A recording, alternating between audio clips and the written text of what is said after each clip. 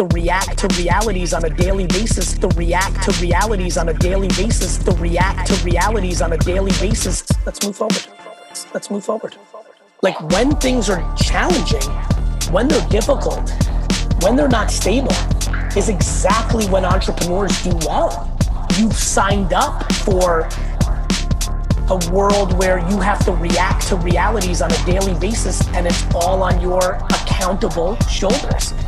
And then when they're incapable of going there, I deploy perspective and gratitude. If COVID started 6 weeks earlier, Kobe Bryant would be alive.